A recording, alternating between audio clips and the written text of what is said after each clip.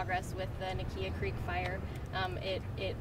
It hardly grew yesterday over the course of 24 hours. The acreage is now up to 1,869 acres. Containment is still at 12%, although we're hoping to make some really good progress on that today. Really at this point we're continuing to just do that good work on the containment lines. The goal is to complete those lines as quickly as possible to really keep this fire at as small a size as we possibly can, and then really just focus on that mop-up effort. We're working with law enforcement and emergency management here, just evaluating those evacuation levels, and as soon as we can drop those, that's going to be a priority to get people back into their homes as well as their businesses. So ODF has been in charge of this fire for about 48 hours.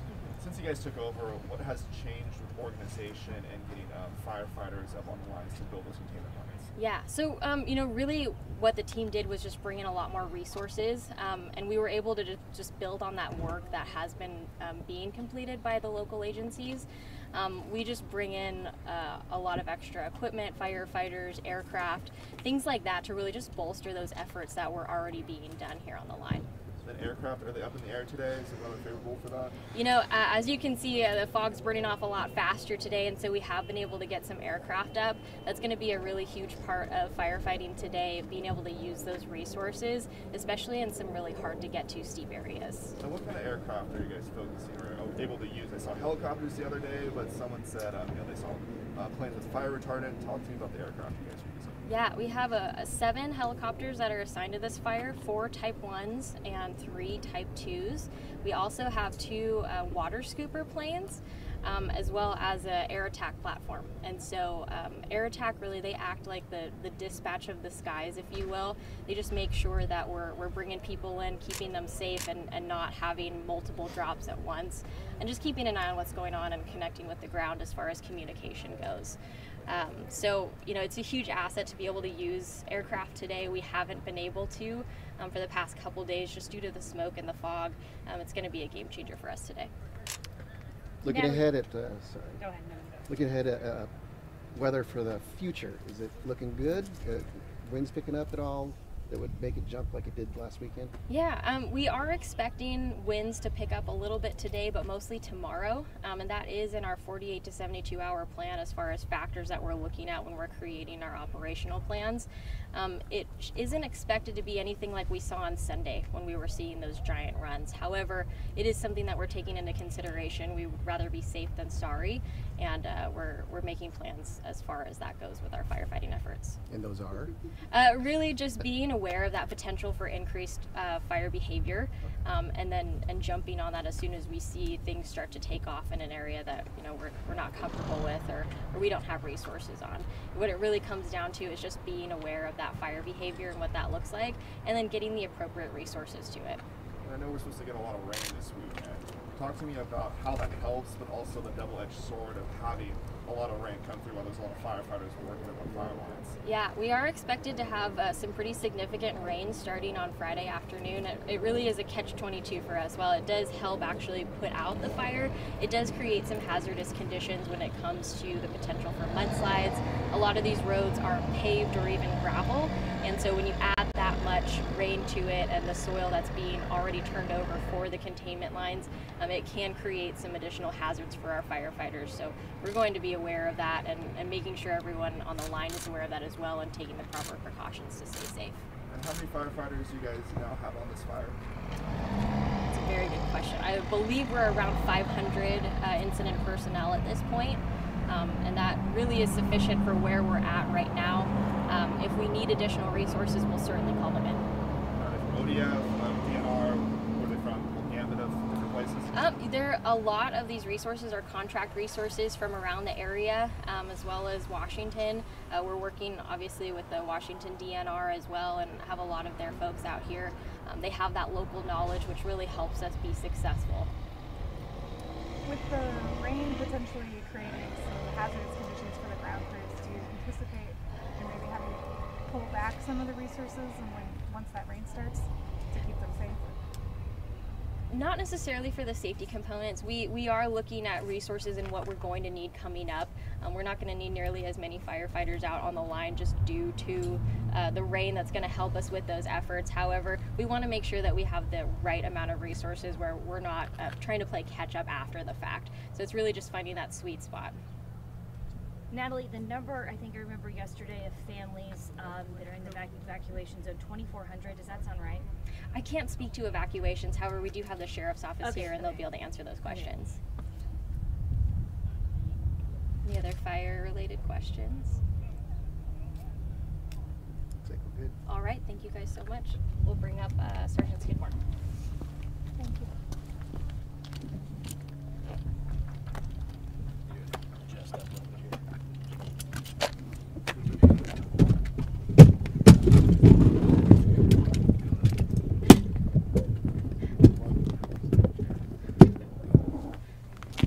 Everybody good?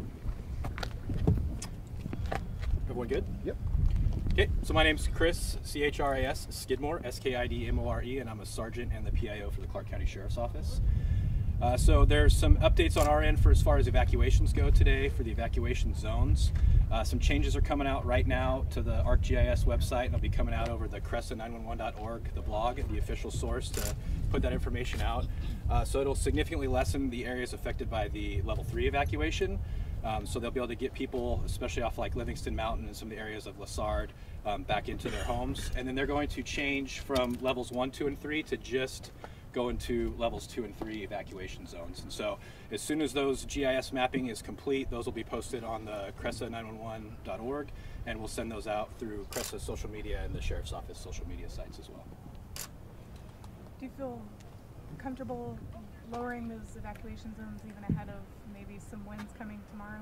Yeah, and again, the way that those evacuation zones have worked the entire week or since we've been on this is we work in conjunction with the incident management team, and based on the intel that they're giving us, they have a conversation about what they're comfortable with, and when they're comfortable with the certain areas, that's where we've made the changes to the evacuations. And is the Sheriff's Office still doing patrols around the level 3 areas? Absolutely, we still have people. We've had people overnight. We have dedicated deputies to each of those. We're still manning certain road closure areas coming in and out of there. Today we've seen an increased activity just into the DNR spaces, and so we've contacted several people and reminded them that the DNR has closed that area to recreational activities. And then they did end up making an arrest last night of someone who was kind of trying to go into one of the areas that didn't really have business up there. He ended up having a warrant completely unrelated to that, which was why he was arrested, but that's been some activity we've had. As far as the release of the car and the information of 4 people, anything new? Yeah, so actually after I speak, Curtis Evanson, the fire marshal who's doing the investigation, will speak, and you guys can ask him questions related to, and he'll share any of the investigations for the responsible parties there. So they're in charge of that investigation? Correct, yeah. Okay. And we'll work to help them in conjunction, but usually any type of fire, reckless burning, arson stuff is initiated through the fire marshal's investigators. So. Any messages you'd like to send to people still waiting to go home at this point? Yeah, just really to focus on check-in. Once they get the GIS stuff, they'll send out notifications as well of the different changes, so people should be getting notifications. Check the Clark 911 website, and once you're in an area where you've been removed from the level 3, yes, people are welcome to go back home. We'll adjust our road closures and our plan as far as deputies in those areas to kind of decrease that footprint and allow people back into those areas. And just remind people, if you don't have a business being there, you're not part of those homes, it's still not a sightseeing fire, so please stay out of those areas and let firefighters. Super critical too, as Natalie mentioned, there's like 500 personnel plus assigned. You've seen the size of this camp grow, so we really want, there's so much equipment and stuff moving, we really want to keep people out of those areas that don't need to be there. Any other questions? Okay.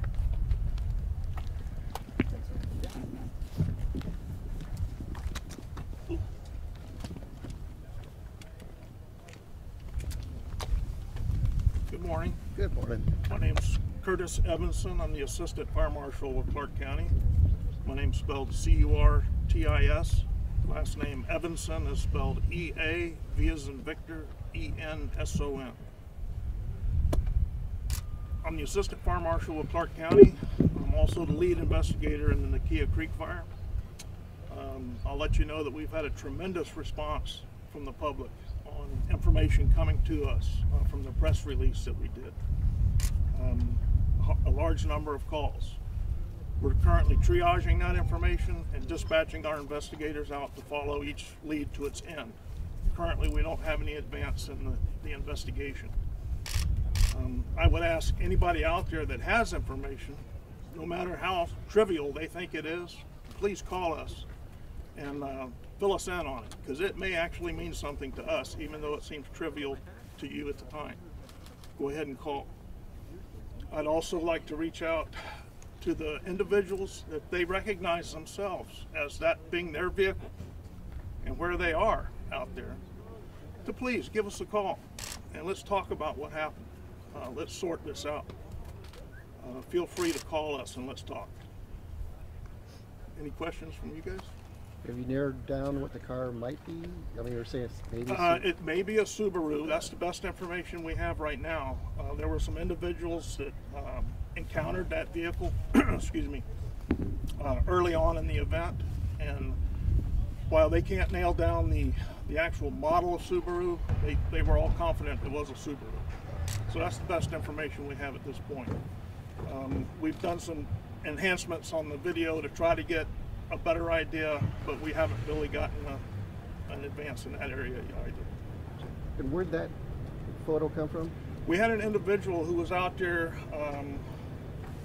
on a ridge above, and he saw the plume of smoke very early on. It caught his attention, so he took his cell phone and began videotaping.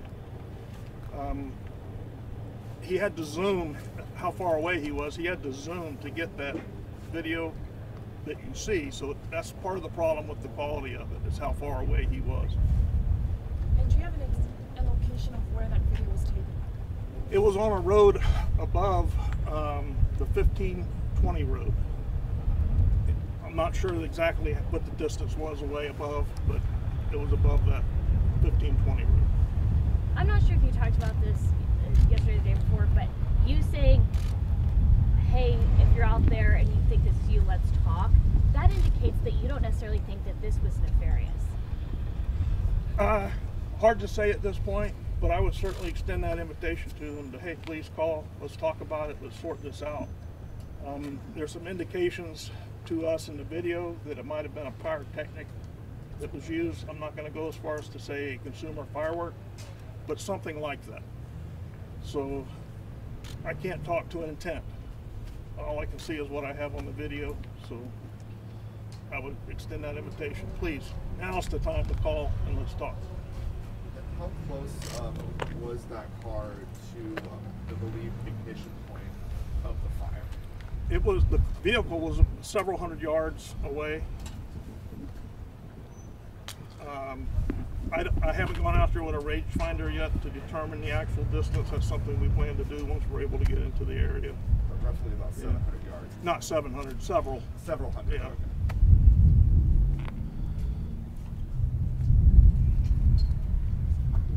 Okay. Thank you. Thank you.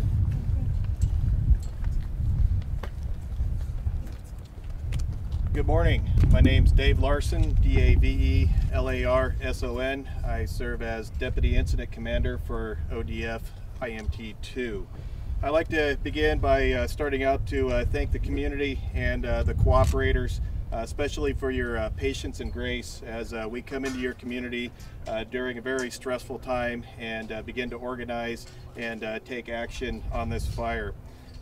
We've had great cooperators that have assisted us, some of them like Washington Department of Transportation, State Police, the Sheriff's Office, and multiple others have been just really great in helping support us here on this incident.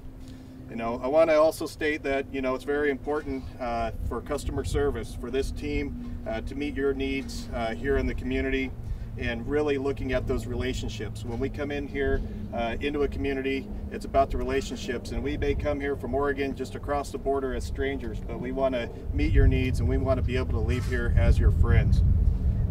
Excellent progress has been made on this fire to date. You've only seen about an additional 73 acres of growth from yesterday. A lot of that was just kind of interior burning of some of the islands and some of the pieces of different parts of spot fires that have joined together, but we're working really hard on those containment lines, especially in that southwest corner of the fire. As you've noticed, some of the evacuation levels have decreased, and we look forward for those continuing on a glide path down in the future here. There are over 500 personnel assigned to this fire. And I also want to let everybody know that this fire is the #1 priority in the nation. So resources that we're asking for, the things we need, we're able to get those, and we are elevated as the top priority. Again, the evacuation levels are lowering, and as Natalie stated earlier, we're thinking already 72 hours out ahead of what that might mean. Looking out ahead, the potential for rainfall. We're looking at that, and the potential of, could be a couple inches of rainfall on the fire incident. That's really good for the fire because Mother Nature is one of the best firefighting resources that we have out there with that rainfall.